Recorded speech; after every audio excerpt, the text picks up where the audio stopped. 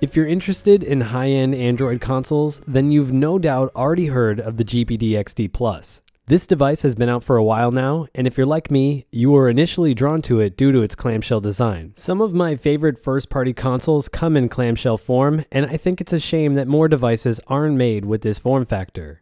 I've already covered the GPD Micro PC on this channel, and I've been dying to finally review this device due to its recent price drop. So today, we're going to take an in-depth look at the GPD XD Plus to find out if this console is worthy of your time and money at the end of 2019. First, let's take a look at the specs of the Plus model. The GPD XD Plus is powered by an MTK quad-core chip clocked at 2.1 GHz on the big cores with a GX 6250 GPU. This model also includes 4 GB of RAM, 32 GB of internal storage, a 6000 mAh battery, and a 5-inch 720p IPS screen. On the back of the device, we have our shoulder buttons and other ports. These shoulder buttons are actually not that bad. I recently covered the X18 and I find that even though these are a little clicky, they are far better than a lot of the other buttons that I've covered on this channel. From left to right, we have our TF slot, USB port, HDMI out, and headphone jack. I will be covering HDMI out later in this video, so stay tuned for that. The profile of this device isn't too thick, so you can pocket this if you wanted, but there is one downside to this that I haven't really heard a lot of people talk about. The thumbsticks on this unit can press into the IPS panel when this is closed, so I find myself having to wipe down the screen in those places after having closed the unit following a longer gaming session. Speaking of joysticks, I'm actually a fan of these little guys. They can be a lint magnet, but they do their job very well. If we look at the profile, we can see that they sit just inside that little recess, but again, they can still touch the screen. Compared to other Chinese handhelds on the market, I would say that these are certainly one of the better sets out there, which you'd expect given the high price tag of this unit. That being said, these are unfortunately not clickable, but we do have hardware keys for L3 and R3 on this device. In the middle of the unit, we have our volume keys, power button, menu key, and mapping key. The ABXY keys are pretty robust on this device. I find that these things are super responsive even though they can be a little clicky. They are the right amount of clicky if that makes any sense. With a quick profile shot, we can see that these things don't go flush with the unit, which would have been a clear sign of a bad user experience.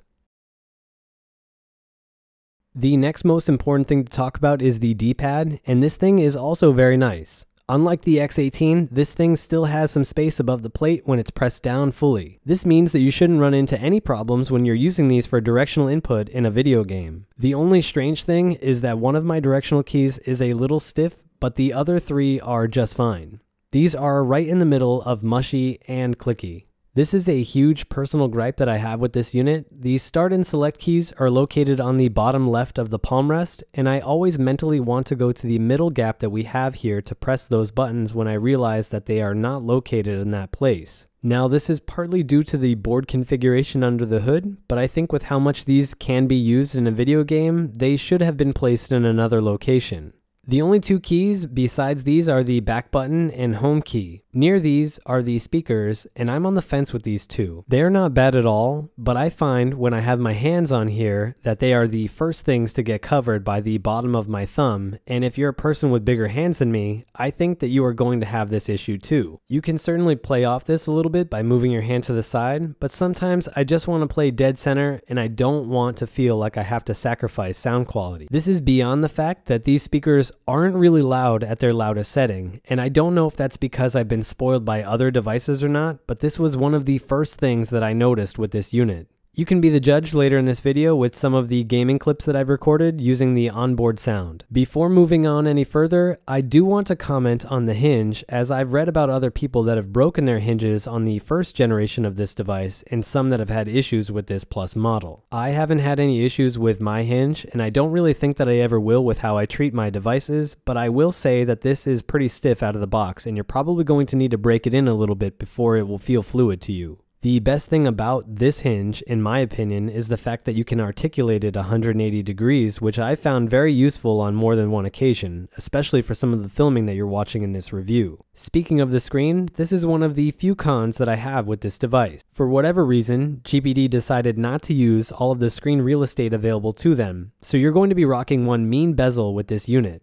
That being said, the 5-inch IPS screen that we do have here is nice, with all of the bells and whistles that you'd expect from a true IPS panel.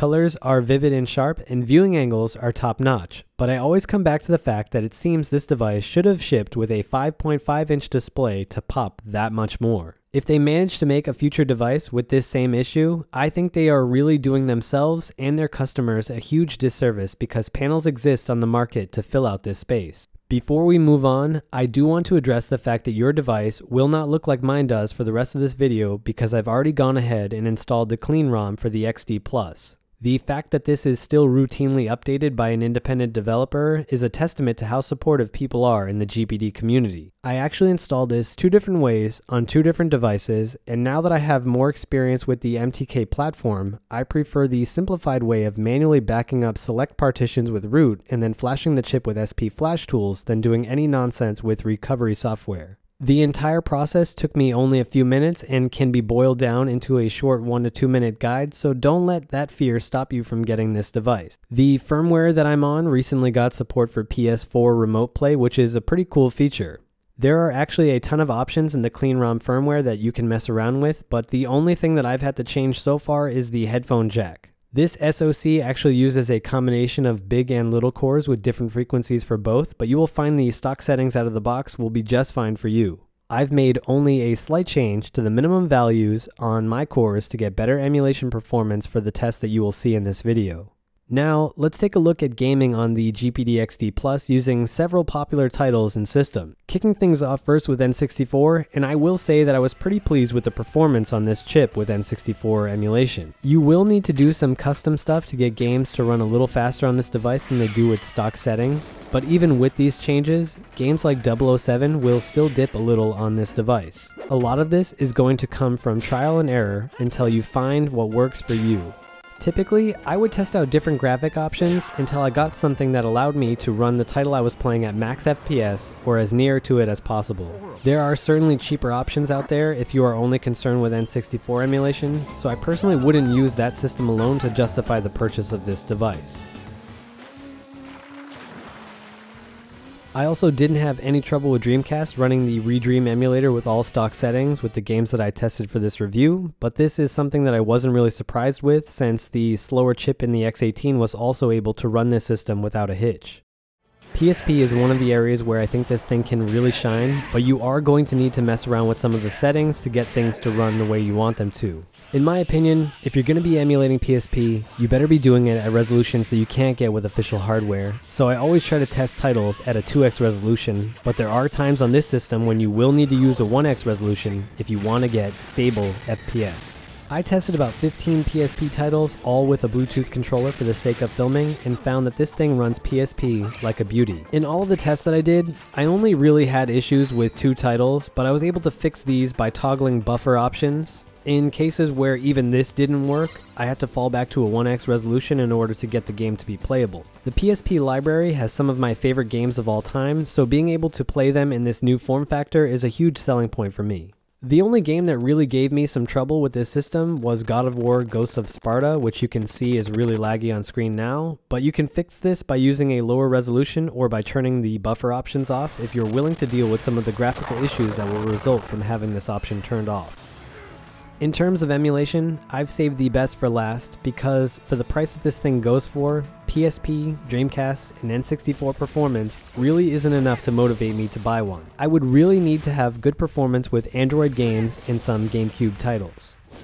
I spent the majority of time making this review just on GameCube because I wasn't satisfied with the content that was out there for this system. I will say that you are going to need to use a combination of specific emulator builds and custom settings to get this to run well, but you are going to be able to play a big collection of GameCube games on this device and some less demanding Wii games, which is a huge bonus. I've played through a lot of Wind Waker on my XD Plus, and I will say that even with all of these customizations, the game can still dip in certain areas, but it still remains playable even with those dips. You can certainly get better GameCube performance with less money if you went with an Android phone, but I like that this is at least somewhat possible on a system with an SoC this old. I couldn't finish this review without taking a look at some Android games, because after all, this is essentially a small tablet device, and the Android library is so huge that you should be able to find something that's worthy of playing.